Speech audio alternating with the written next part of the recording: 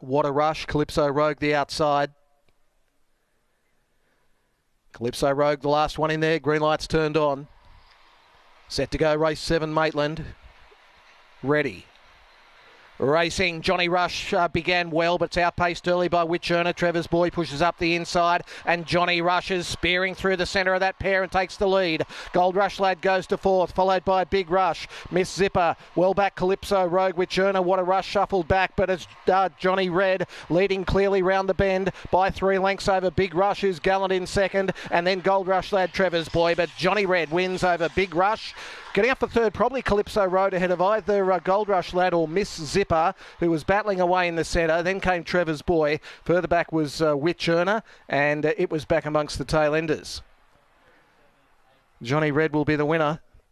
Big Rush will be second, and Calypso Rogue should get third. In a photo ahead of Gold Rush Lad and Miss Zipper.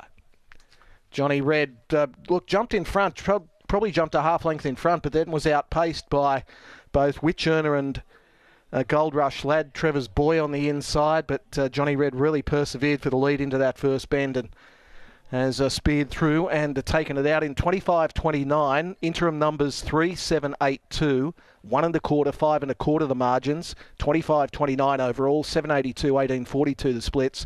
Run home was 6.87. So Johnny Red, trained by John Miles,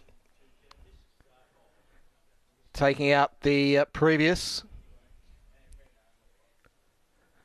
at $2.20 by Hooked on Scotch from Agnetha. 14 wins from 32 starts now, and in excess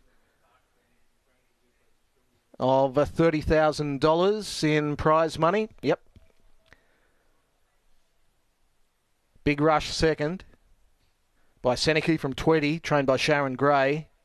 And Calypso Rogue third by SH Avatar, Knocker Ellie, trained by Henry Norman. Totes, Johnny Red, 221.10. Big Rush, 320. Calypso Rogue, 150.